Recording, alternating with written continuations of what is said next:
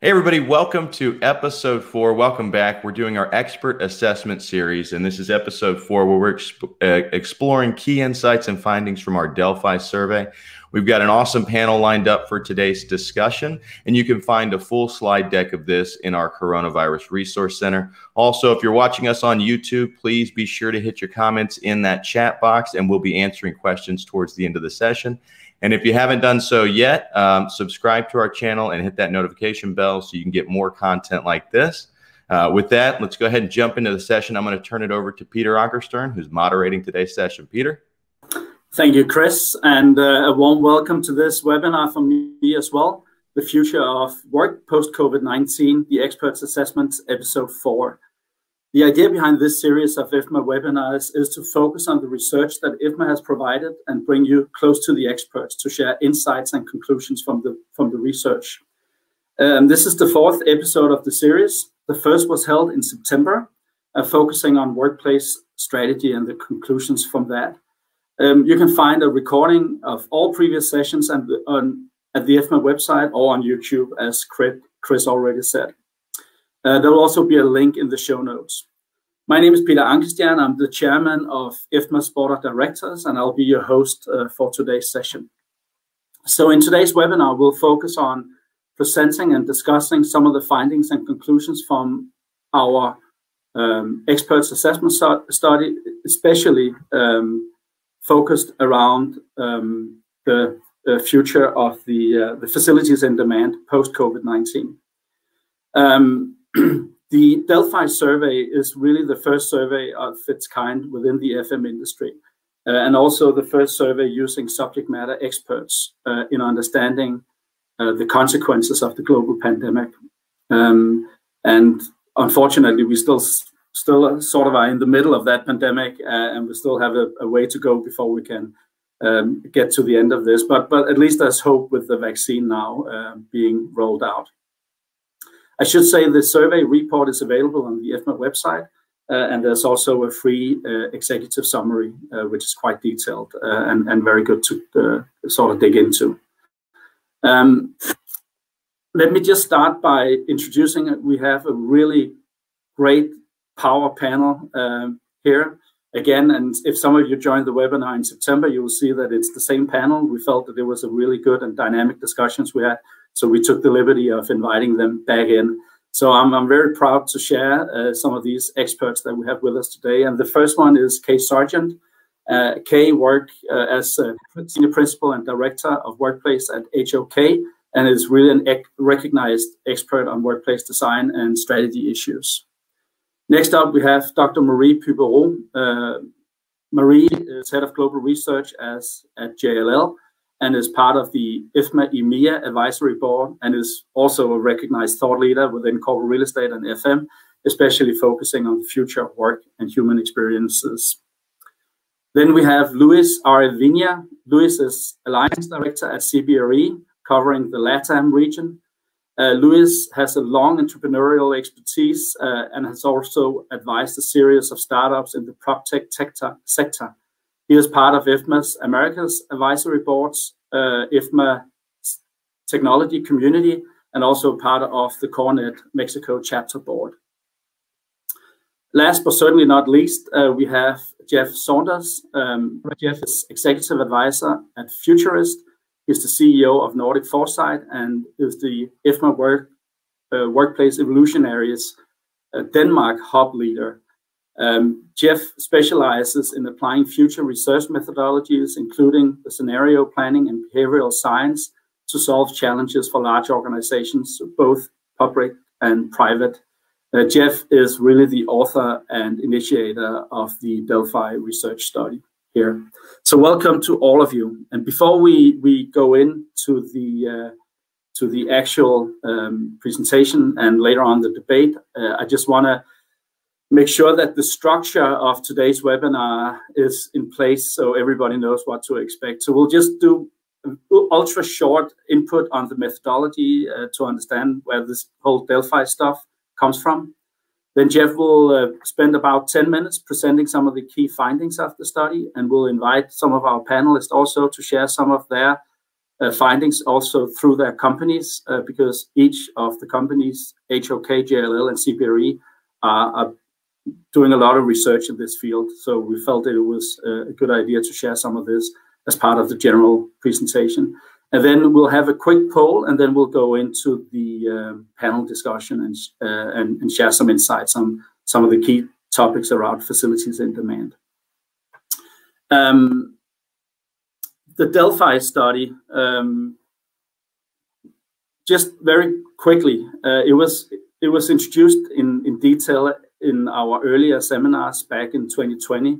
So I will just browse through this very, very quickly. But the purpose of the surveys is really to understand how COVID-19 have shaped and will shape our collective future through the crisis, and of course, especially post-crisis, as we get into some kind of a new normal after the vaccine has been distributed and is working.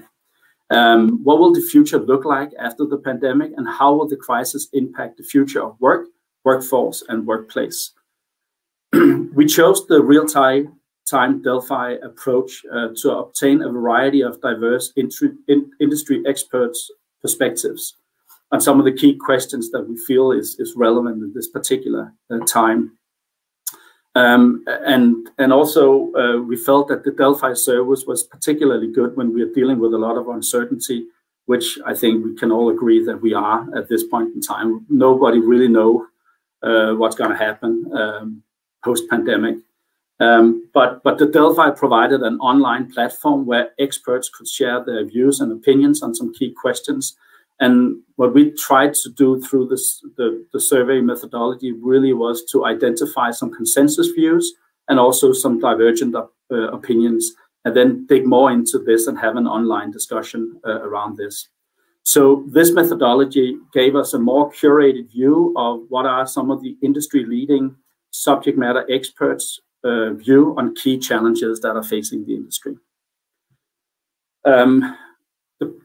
The outcome of this is, of course, to aid or provide an aid in the decision-making, so we can help IFMA members and other FM interested people in terms of making some better decisions and understand what are the opportunities and risks related to work, and especially the workplace post-COVID-19. The survey was done in collaboration with our IFMA's 6 communities of practice, which you can see on the screen.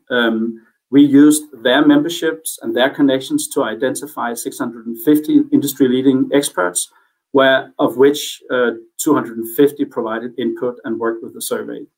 The communities also helped us to dissect and understand the inputs and the conclusions from the survey. Today's panel will reflect some of the conflicting views from the Delphi surveys within facilities in demand, and also act as an illustration of some of the discussions that we had online. So before we jump into the panel debate, I would like to give Jeff Saunders 10 minutes to share some of the highlights and conclusions from the research as we know it at this point of time. So Jeff, over to you. All right, Peter, thank you so much for the great introduction. And what we're going to be doing is contextualizing the findings of the Delphi survey with some of the events that have occurred since the last time we presented all together in October, but also since the survey itself was conducted. And one of the major factors, kind of the breaking point into a transition into a new era, is the development of not just one, but several vaccines, and actually the pipeline, as we see looking forward, of several, potentially 100 different variants of the vaccine that could reach their way to the market. So we hear often of 2 major ones, of course, the Pfizer biotech vaccine, also Moderna, the Oxford AstraZeneca, but there's also vaccines being developed in Russia and China that have entered the market. So we have some reason to be optimistic. We see far in the distance some light at the end of the tunnel where we actually could be making that transition later this year, depending on the market and the region, by Q3, Q4 of 2021. And so it's a good time to stop and reflect and ask ourselves, what's that next normal? What does it look like? How has our views changed since we've gone through not only one lockdown, but in many parts of the world, a second lockdown during the winter months? If you look on the chart on the right, we have some of the statistics from this morning, where we see the cumulative overview of how many people have received the vaccine developments. And depending on the country, you have smaller countries like Israel and the UAE, where over 40% of the population, in the case of Israel, has received at least the first dose. In a country like the UK, the number is around 10%. So we're making progress, but we have to also recognize, as Dr. Fauci in the United States has said, there's a great deal of uncertainty about how many people need to actually be vaccinated for we actually are able to achieve herd immunity. He's looking at 70 to 90%. So we have to start thinking about that next normal and what that journey to the next normal is. And so if we look on the next slide, we're seeing this view where we've been through the productivity challenges on the lower part of the slide, where we're gone from that shelter in place, the workplace closures, many places the second to the third time, into a discussion about how do we improve our productivity with everything that we've learned from lockdown 1 and lockdown 2, to now seeing the light at the end of the tunnel, beginning to plan that future vision for the next normal. And I think it's really exciting today that we have panelists representing various elements of the workplace community talking about how they're focusing upon it. But if we transition back to the Delphi itself, one of the key findings that our 250 subject matter experts coming from a wide variety of fields of expertise within the workplace community, everything from corporate real estate to devices and IT solutions and everything in between, what they're expecting is at least 81% of them expect at least 26% of remote workers will work most of the time from home. Studies that have been conducted later, next slide please, by McKinsey, estimate that 4 times as many people will work from home, which is about that 26% figure. They're estimating around 20%. And the reason why they're saying that, next slide please, is that there's varying degrees at which remote work can, or work can be done remotely. Not all of us, even knowledge workers, could work remotely. And depending upon the industry, you have different degrees of work tasks or different elements of work tasks that could be done remotely. And so these figures that you see are all the different categories of work tasks and economists' expectations about the degree to which they could be done remotely. So the figures below 82 to 91 is an assessment of the percentage of the number of tasks that can be done remotely. And these depend greatly upon the industry that you're in. So some of these factors will be determined by the geography that you're in, but also others will be determined about the industry you're in and the type of leadership that you have. Next slide, please.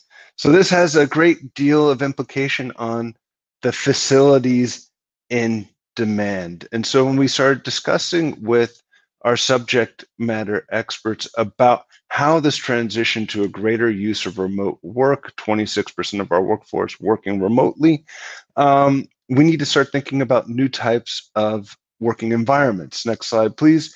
And what we're seeing from our SME panel is that 63% believe that organizations will make greater uses of co-working sites, satellite offices, the hub and spoke model, new types of spaces, event spaces, and spaces we haven't even thought of yet. And this next slide, please, leads us into questions about how will organizations integrate many elements into the hybrid working strategy. And what we're seeing is an ecosystem. So on the left-hand side of the screen, we see the aspects around working from home, which many of us are doing now, most of us are doing now, transitioning into local working near home and local community hubs and things like that, maybe also transitioning into an event space moving forward. And then that question becomes, what are the central hubs that offices provide and how are they kind of managing together? And some of the consequences that came into that, which we explore in the Delphi, is we have to start thinking about not only what responsibilities do employers have to their workers working from home, but we have to start thinking about that competition for talent. The war for talent hasn't ceased just because we have the pandemic. In many aspects, it's accelerated because some of the key competencies and skill sets that are required have only become strengthened. So the question is, what type of home services should we offer to remote workers? What type of competition are we seeing around them? What type of working near home options are becoming available? How are headquarters and collaborative hubs emerging? How are we thinking that event spaces will be leveraged? And what are some of the technology platforms that are emerging and integrating the above? And I think these are some of the key questions that we should have a conversation about. And with that brief little introduction, we'll come back to some of the findings as we move forward in the rest of our panel debate. I'd like to give the word over to Luis, and he could tell us a little bit about how CBRE is planning to bring these elements together. Thank you, Jeff, and thank you, Peter and IFMA, for the opportunity. So I think that COVID and all these close-down situations we've had and the impacts of the office, it's been a catalyst. All the trends and all the changes we're seeing, it's not that they were not there before. They were. We were just taking our time, to think about them and to implement them. That's why I'm showing a picture from Frank Lloyd Wright of a building of 1905, and there's been a change of paradigm in the way we leave the offices since the 90s. Some businesses or some industries were faster to implement them. Some others were not that fast. And COVID has come to accelerate and all those trends. And what's the key element we need to think about? What's the key question we need to make ourselves? And that is, what's our business culture? What's the way we want to treat our employees? What's the way we want to attract and keep talent? What kind of culture do we create with our office spaces? And that's a strategy. That's the strategy process. And in that strategy process, the first stage is the workplace strategy. And there are several actors involved in there. The Fit survey actually mentions it. HR should be involved in there. Should be HR be leading it? Finance should be involved in there. Real estate should be involved in there. The business units, the business should be involved in there. So to look at, hey, what kind of workplace do we want to create? And the trends and what COVID has accelerated is we are moving to an agile and fluid activity-based workplace. That's obviously going to have some impacts, like reducing space, not that much as some people say, but probably we're going to be reducing space and probably reusing it, redesigning it for different purposes. That workplace strategy then defines the portfolio strategy. Once I know the kind of culture I want to create with my space, with my offices, what kind of physical spaces do I need and where do I need them? And here comes what you've already mentioned, the club and hub concept. We're going to see smaller city club centers, like the headquarters, smaller ones, with the purpose of having clients come in, having teams meeting, etc., etc. And then a group or a few satellite offices in the same city or in suburban areas around the city, for employees to be able to, change between working from home, and working from the office, meeting, working as a team, etc. That's going to have an impact in suburban real estate scenarios. We'll probably see prices going up in some places, etc. And then once you've got your workplace and what kind of space you need, okay, so how does technology enhance that? There's a trap when we talk about technology. We've got the temptation to say, hey, how do I create a technology strategy? Hold on. How do you create a strategy? And then how do you figure out how tech can enhance and can support that strategy? And we've got a lot of elements supporting these agile and fluid and these club and hub concepts We've got artificial intelligence, and with all the 5G technology coming over soon, collaboration technology, sustainability is going to be a big topic in the coming years regarding buildings, etc. Hosting technology, making it easy for someone coming into the office, making it easy to make a reservation for a meeting room, etc. Then all CMMS and BMS systems, they're going to be enhancing this experience and these hosting apps, etc. And there's also a big opportunity in construction and design, precisely between the link of the developer and the tenant. There's a big opportunity there for those two big players getting together before the tenant comes into the building or rents that space. There's an opportunity there to design the building from zero with the tenant's feedback and implication. And obviously, also a big player is going to be occupancy planning related to artificial intelligence and sensors. So that's kind of what we are seeing. As I was mentioning, COVID has come to accelerate all these trends that were already there, but that we weren't implementing them that fast. With that, I think, Kay, you're next. Thank you. So we've done a ton of research into this topic and had conversations with corporations and companies all around the world. And I think what we are also seeing is kind of this emergence of this hub, home, spoke model. And I actually have to say that this actually has been happening organically for over 20 years. So this is not a new concept. In fact, in the 1990s, Silicon Valley experimented with this. And I would argue at that point, they probably didn't have the technology and the capabilities to truly to do it, but now we do, and there's multiple different reasons why. I think people are demanding more work-life balance. I think there's a huge focus on the impact to the climate and what commuting is doing for that. I think there are a lot of people that are looking for more options and choices, because options and choices equal control. And ultimately, at the end of the day, that's, I think, what people want. And so when we talk to CEOs, there's really kind of 5 things that are driving all of this today. The number one concern is health, safety, and the well-being of their workforce. And a lot of that is risk aversion, but that is the number one concern today. And because if it wasn't, we'd all be sitting in the office.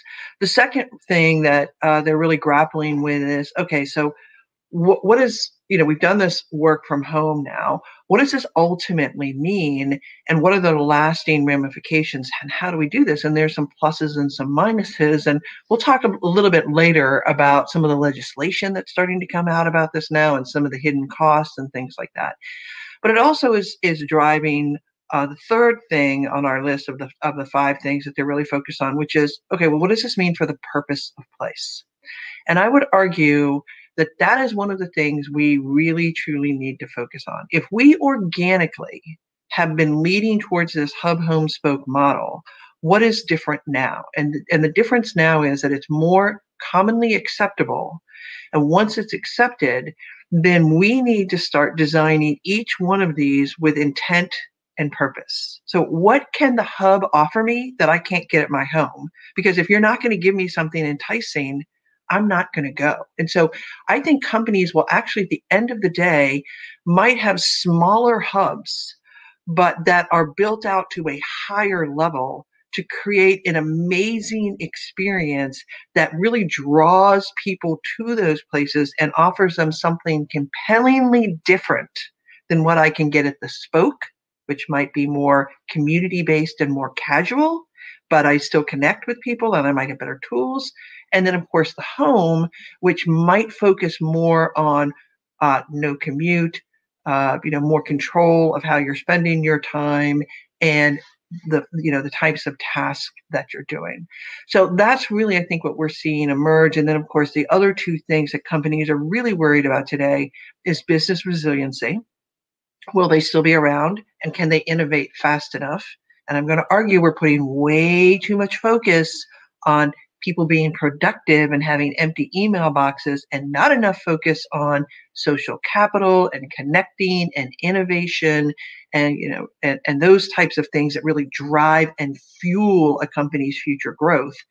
And then the fifth bucket is ESGs, environmental, social, and governance. And we have to take this opportunity not just to address how COVID has impacted us, but how civil unrest and the demand for social equity is impacting us. And we have a unique opportunity now, I think, really to create environments that, again, go back to options and choices that give people more control. So we're creating environments and a work-life culture that is more welcoming and more accessible and more inclusive to the greater population. So, Marie, over to you. Yeah, thank you. I think we're all in agreement here that this shift towards a worker-centric model is extremely clear. I mean, today work is now seen as not somewhere you go to, but something that you do. So there's a more human-centric than ever. And the crisis, as Luis said, has given us an opportunity and a way to accelerate the transformation. So more than ever, we're seeing that the workforce will need to be front of mind, for employers. So like Luis and Kay, for me, the hybrid workplace is about a combination of still going to an office, working from home, and potential also to work from anywhere. And that's where the whole notion of flex space, come into place. But the future of work is hybrid. We will see with work from anywhere a drive towards more dispersion of the footprint. And clearly, hybrid work is now the preferred way of working and what we call the new normal, the next normal, whatever name you want to give it. We know today that 70% of employees are in favor of the hybrid work model. So we're seeing the workforce extremely supportive into driving also the momentum behind hybridization. We also know that to achieve a hybrid work model, it's no mean feat. There are three considerable targets in sight, which you also talked about, Kay and Luis. It's about enabling hybrid work. It's also about empowering and engaging employees. And your point, Kay, on making the office as a destination for experience and getting together will be more important than ever. But also we need to keep in mind how we're going to manage and sustain dynamic occupancy planning. And Luis, you also touched on this. So what we're seeing is that a lot of the conversation at the moment are around this hybrid continuum. And we're observing that the conversation seems to start at a business level. They're really trying to address their business strategy, how they're viewing their new purpose as a business, what is the motto behind attracting talent. The second priority seems to then gravitate toward the people strategy. We're having more and more conversation with human resources and CEOs about talent acquisition and attraction. We're also talking about health and well-being much more before we actually get into the conversation around the workplace, the physical environment itself, so we can start looking at the right CRE strategy. And I think this reimagination, process to move toward the hybrid model will be extremely important. For me, like Kay, I strongly believe that we are looking at a future where a new purpose for the workplace is emerging. And we are at a stage where we really need to pay great attention about how we're going to define the new purpose of workplace. We're starting to have very much a lot of clarity in terms of what it's going to look like. And this is, the model that you have here on the right-hand side. We know that it's going to be a place where you're going to recognize your brand. It's about brand experience. Also a place where culture and pride in belonging is going to be, enhanced and exacerbated in a way. But we also know it's going to be a place to learn and socialize. The return to the office needs to have a strong purpose around socialization, collaboration, community life, more than we ever had, before. And that's where that new definition of the purpose of the workplace comes into place. Great attention is being paid at the moment around the topic of health and well-being, and I'm sure we're all being extremely concerned about how things are going to evolve. But clearly, it's high on the agenda of corporate, clients at the moment. They are caring far more than they were, in the past, paying attention to the health and well-being of their workforce, and wondering how they can get or win back their employees to return into a safe and environment. This is a very difficult psychological step for a lot of people, and I think this is where most of the attention is being put at the moment. We also know from a purpose, point of view that the notion of engagement and experience is going to be very strong. So we need to look at the future, of work through the lens of the hybrid continuum, keeping in mind that the workforce are the one which are going to be the key drivers behind it. It's going to be a people-first leadership mindset in organization. We also know that the office will evolve into a destination for face-to-face interaction, collaboration, and socialization, more than we had in the past. And we also know that, as part of this, we need to help corporate occupiers, employers, to decode the new purpose of office by defining how work is done today and how their workplace can support, their workforce.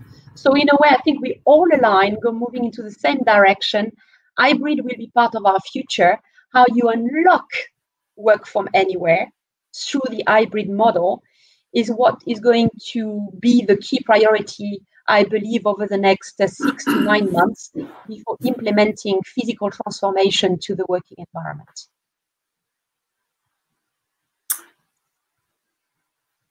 Thank you, Marie, and thank you to the entire panel, and especially to Jeff also for downloading some of these thoughts and conclusions from the expert survey.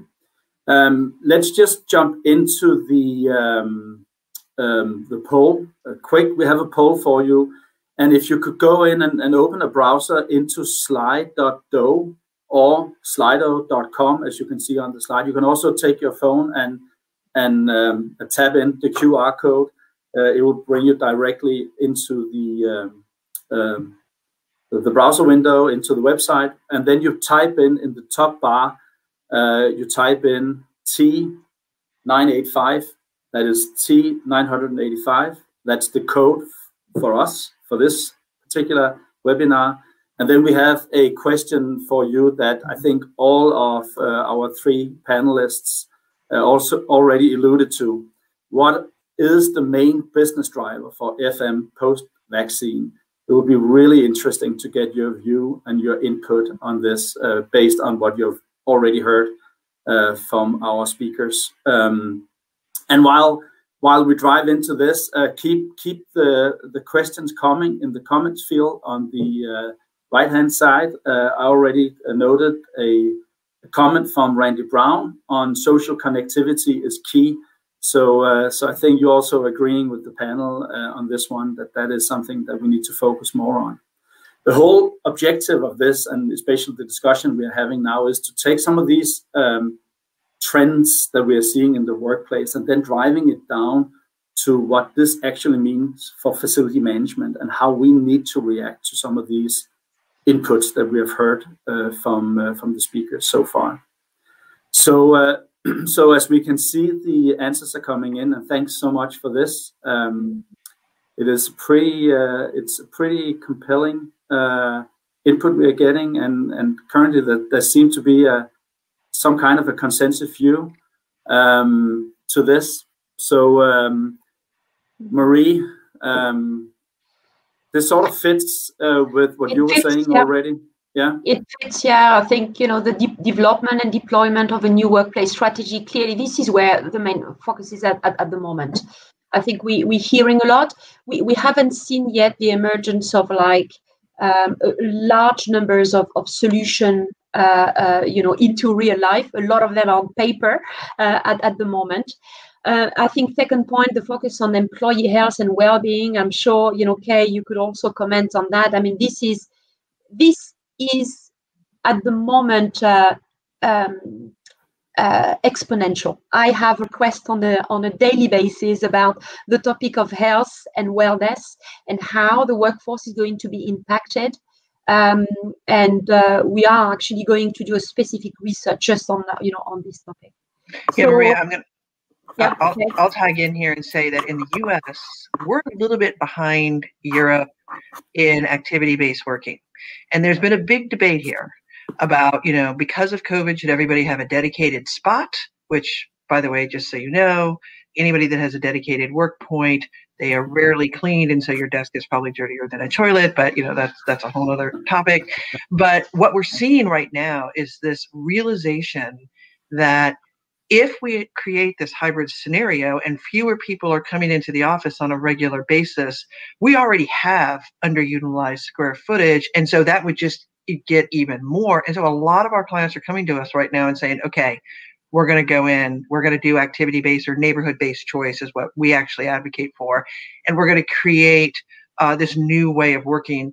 And we need to develop strategies around mobility programs, because we've been working from home for 20 or 30 years, but very few companies have solid programs and policies around who can and who can't and what does that mean. And governments now are starting to mandate, if you're going to require people from working from home, maybe you should pay for their setup, maybe you should pay a portion of their rent, maybe you should pay extra taxes to offset what's going to happen to central business districts. So we're spending a lot of time on those new policies and procedures and new ways of working, specifically around neighborhood-based choice environments when people return.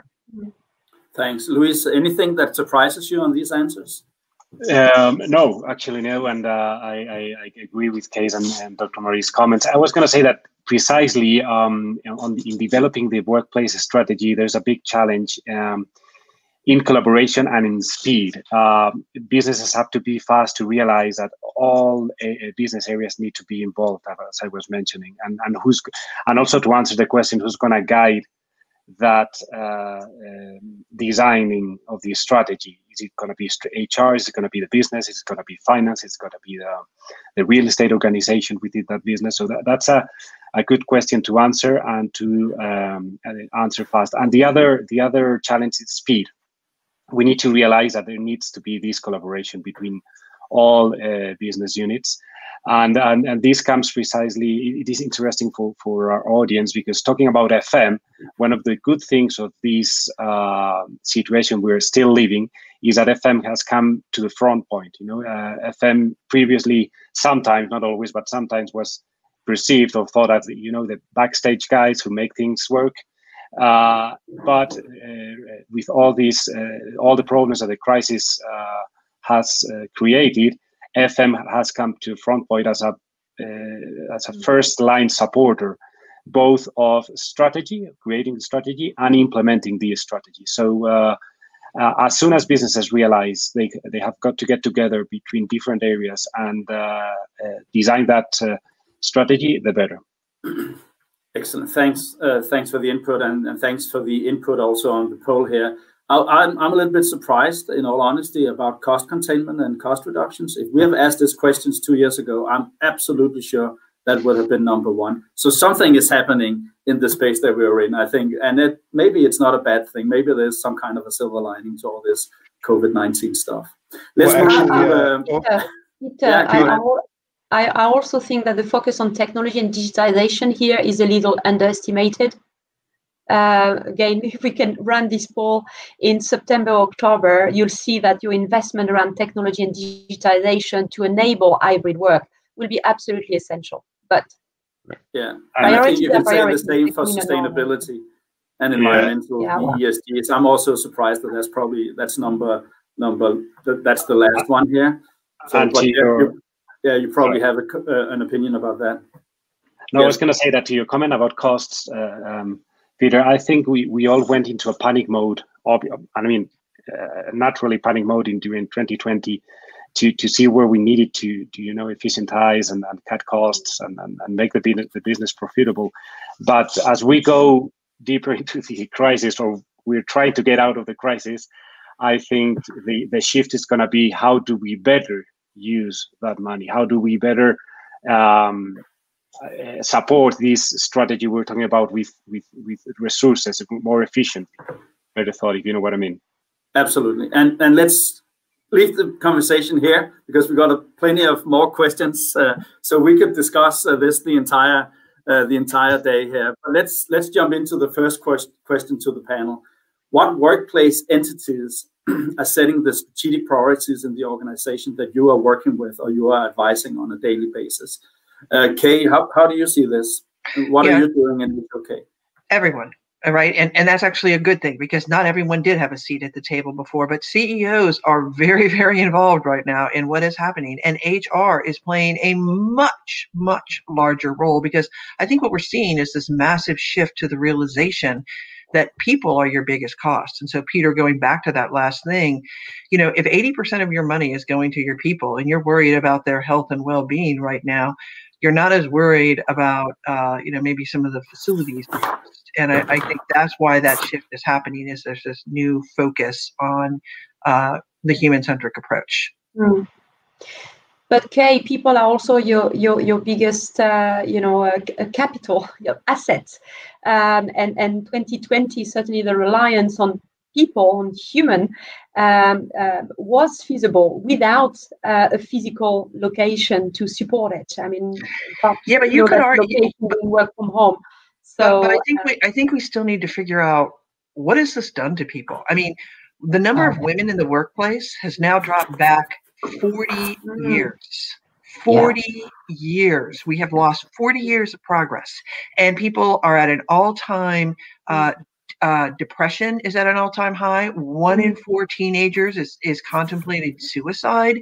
I mean, the effects of this on people is absolutely staggering. And I want to go back to one of the other questions that was asked. There are a lot of people that can't work from home, or quite frankly shouldn't, or couldn't, or it's actually dangerous for them. And that 70% of employees that favor the hybrid model, that's driven on people that actually could go to an office and have a choice. There are parts of the world where less than 15% of the entire working population even goes to an office to begin with. They don't have that choice. They are all either frontline workers or exposed. And so, I think we need to really think about the ramifications that this has on a societal impact. This is having a devastating impact on certain portions of our population.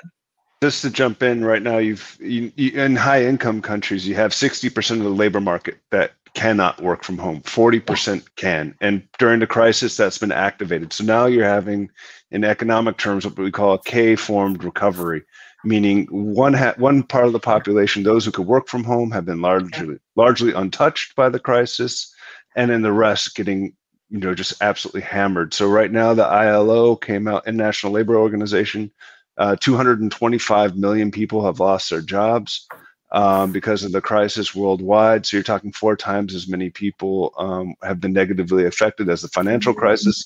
So this is a long, tough journey. And most of those are women or people of color. Exactly. Right. Yeah. It's what we call the long tail of COVID. That tail is going to be with us for decades. And as you say, we've lost, we went back 40 years around, employment for women. It may take us, another 60 years to catch up with this, if not, longer. So, yes, that second disaster, which is the bubble created by COVID, the long haul of COVID is going to be catastrophic. And we've got to pay attention to it now. Well, that brings on another question that also comes from the audience here, Jim Rouse and Jules Horse. asking questions about, this new relationship that facility management need to establish with HR, with IT, with the whole change management agenda to activate the workplace and also bring these new agendas in, that we begin to discuss them as part of the business and as part of, how do we actually bring people not only back to the office, but how do we bring, minorities, women, other areas of the workforce back into that community that we're part of? Because but part of the reason of this is also that, we've been locked down in this situation that we have now, and it has forced us to make some of these choices, right? But now, as we enter into that post-pandemic world, we are getting back to some kind of a new normal where we can bring that back into play. But I think we need to do that wisely and in close collaboration with HR. Any comments on this?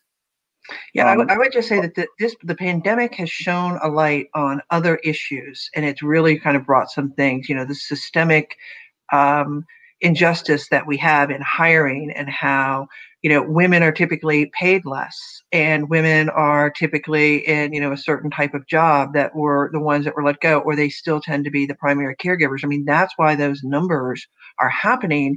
And that's not COVID didn't do that. That's been around for a long time. It's just shining a light on some of those other things that we've been dealing with for a long time and kind of ignoring, quite frankly. I would add in there, I agree completely with the comments, but I would add there two perspectives. One is that these social topics are much more important and are in the spotlight much more than in the past years.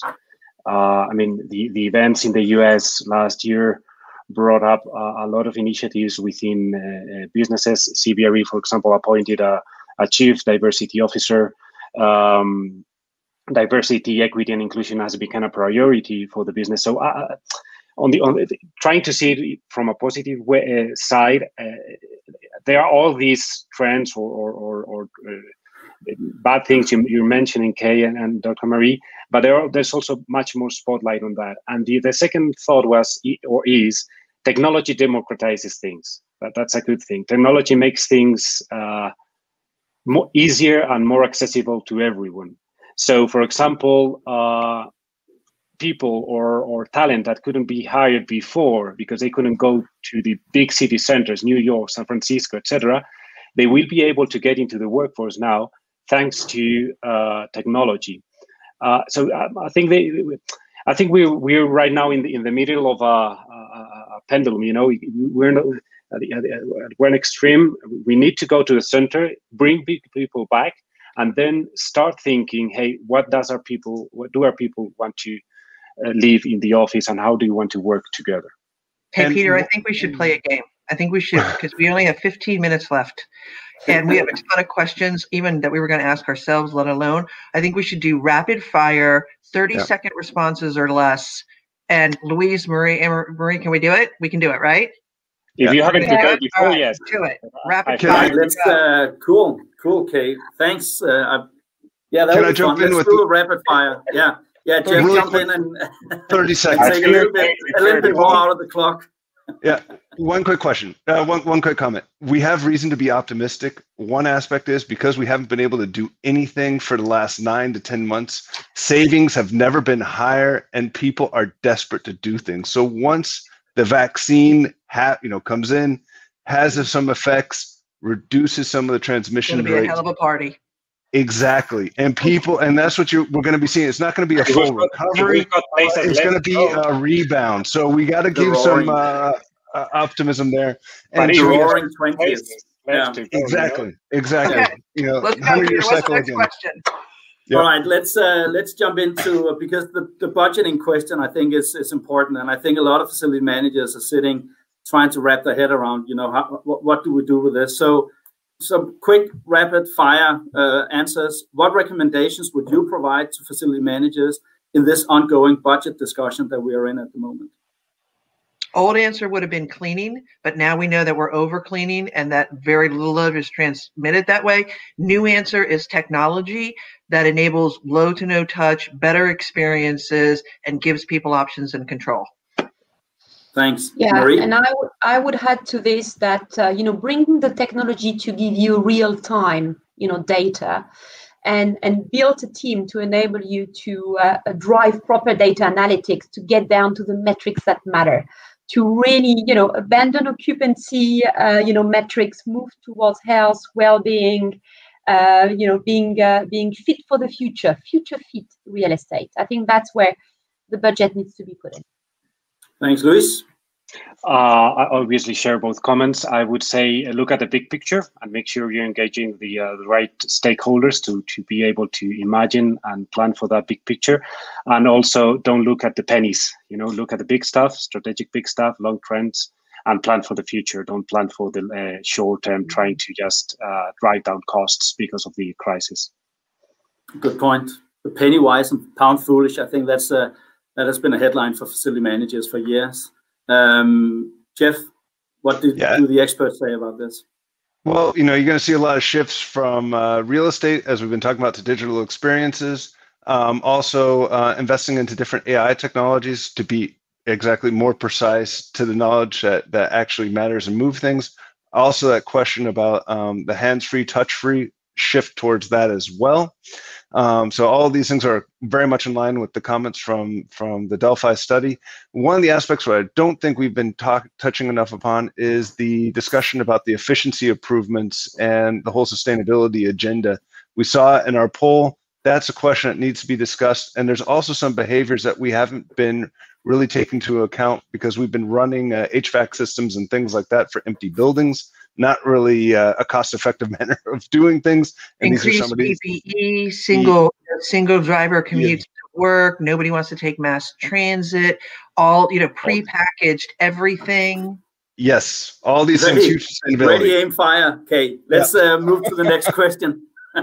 Thanks for all the input. Great short comments.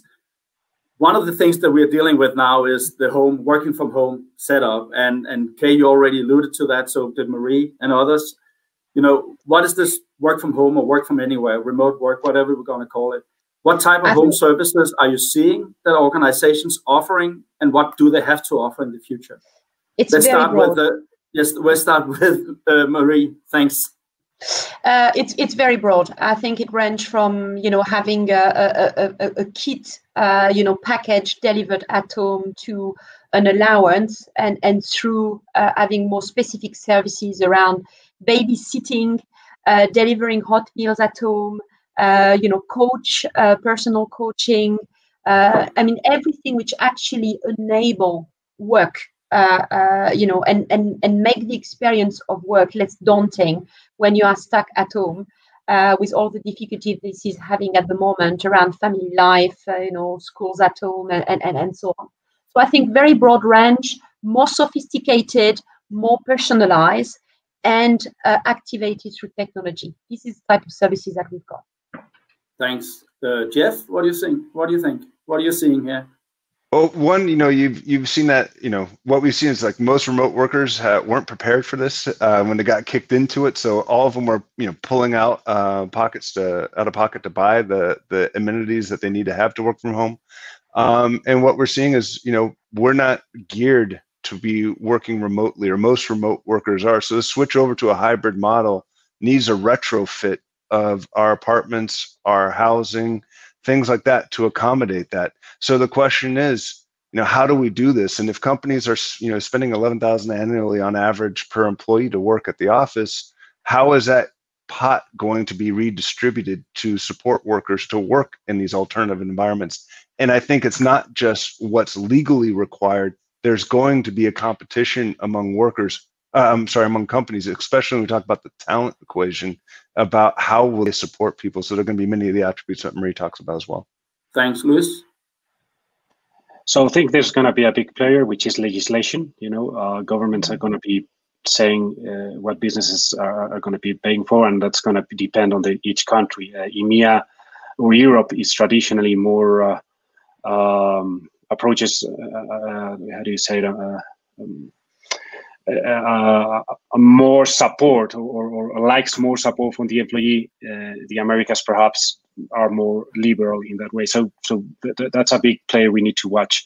And then I think that there's going to be, as Marie, Dr. Marie was saying, there's going to be a big focus on wellness, and what FMs are going to be in charge of precisely making sure our people are good, are well, are healthy, mentally healthy, and also they're going to be in charge of all the infrastructure to support this support. Sorry for redundancy. So if businesses are going to be provide economics, or they're going to be paying for internet or etc., well, all the FMs are going to be also big players in there.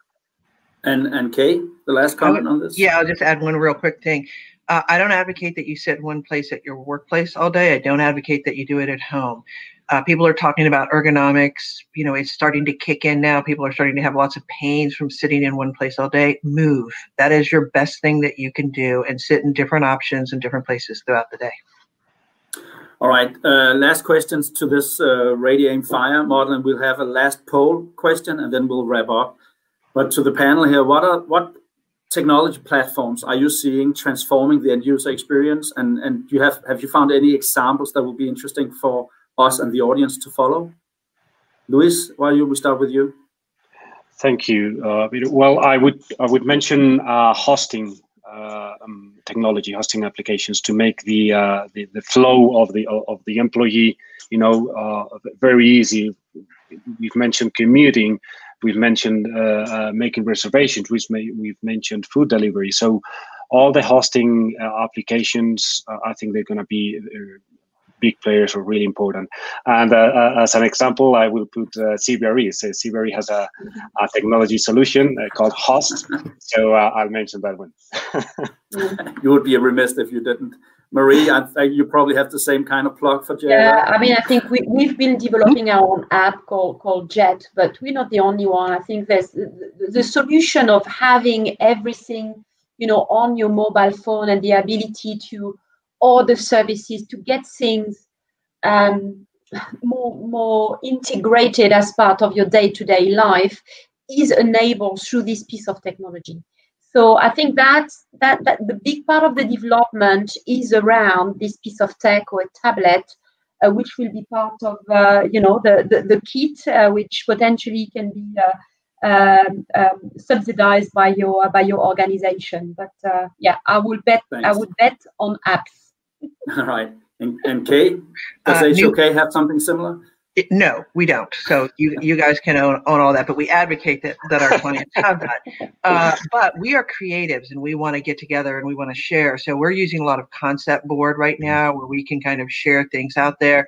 And there's a whole plethora of new technologies that are going to come out, that are going to challenge Zoom and WebEx to really kind of take what we're doing right now to the next level and allow more visible engagement and writing and commenting and sharing materials more actively. So that's what's coming next. And if I may, Kay, I really like what Hawk and you guys are doing about neurodiversity and how designing offices support that stuff. Thank you. All right. So let's just jump to the last poll. Again, go to Slido, type in T985, and there are some questions here. And as we can see the responses coming in, the big question here is, what will be the main responsibility for facility management post-vaccine?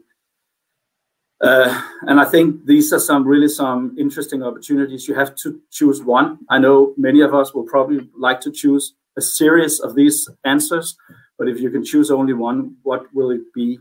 So as the responses come in, any comment to this, Jeff? What did you expect to see? Yeah, 1 second. I'm just getting my figures up. So yeah, no, I'm expecting to see some aspects around the health and well-being, health and safety of the workplace is one of the ones that's the critical one. That was the one that banged through in the Delphi. But it's interesting to see what they have here. I think something's evolved since the Delphi survey was done, and I think it's the realization, and it's been happening over years, but we would say that the role of the facility manager is shifting from being about managing the building to managing the community. Because if people aren't coming to your building, there is nothing to manage. And more of that is being automated. But right now, the number one role is creating a compelling enough environment and an amazing experience that gives people something different that they actually even want to be there. Hey, good point. But I got to say that there was a big split in the group on this, because to manage those automated buildings requires some hardcore specialist competencies that you can't ignore. Then you have the community management side. So there's a big debate going on this, and I think the future is to be decided upon that. I would say, more than shifting, I would say expanding. FMs are not going to leave behind all that hard stuff you're mentioning, Jeff, but they're going to expand towards what precisely Kay was mentioning, experience, etc.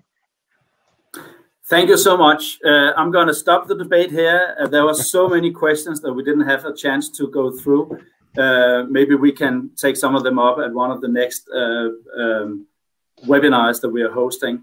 Thank you to Kay, Marie, Louise, and Jeff for being part of the panel and sharing your experience and insights. And thanks for all the questions and input from the audience. We have another webinar again on the 14th of February, where Kate North, Luke Kamperman, and Eric Johnson will discuss the importance of engaging the organization's HR professionals into the workplace re-entry and corporate real estate and FM discussions. So I think that would be quite interesting as well. Again, you can find all episodes and a ton of material at the IFMA Coronavirus Resource Center website at ifma.org. So watch this space as we communicate new webinars and continue to share a lot of new content. So with this, back to you, Chris. Hey, thanks so much, Peter. And yes, like Peter said, huge thank you to the panelists. As we saw on this webinar, there's obviously a lot to discuss with this topic and a lot to unpack. So we will have future episodes. As I mentioned at the top of the session, please, if you haven't done so, subscribe to our YouTube channel, hit the notification bell, and that way you'll be alerted to future episodes. And yes, you can go to ifma.org/coronavirus, and we'll put up the full slide deck of this presentation and the recording. So be sure to check that out, and we'll see you on the next one.